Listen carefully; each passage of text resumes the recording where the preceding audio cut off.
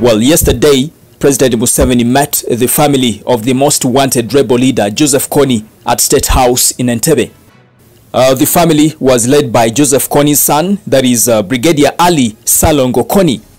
He came along with his mother, the children, and they expressed gratitude to President Museveni for welcoming them back to reunite with their community. The whereabouts of Joseph Kony to date remain unclear, and of course we all know that he's wanted by ICC, International Criminal Court, for crimes against humanity and war crimes, including mass killings and forcing children to become soldiers.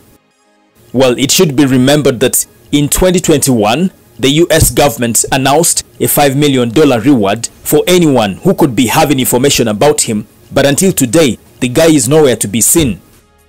Joseph Kony's family told President Museveni that he's now about 62 years old, but very weak and unable to fight back.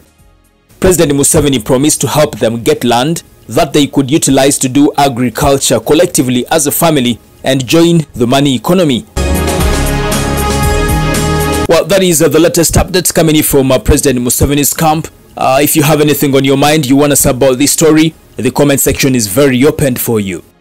With Footage Uganda, we are very available for your wedding, your kuchala, you have a birthday party, you have a baby shower, any type of party, you need the best photos. You can get in touch with us on 0757 09 0022. Follow me on TikTok, Melod's Milo aka Fuller, and don't forget to subscribe to the Buzz UG just in case you haven't, and also tap on the bell for all the notifications. It is a bye for now. Thank you. Audio Jungle.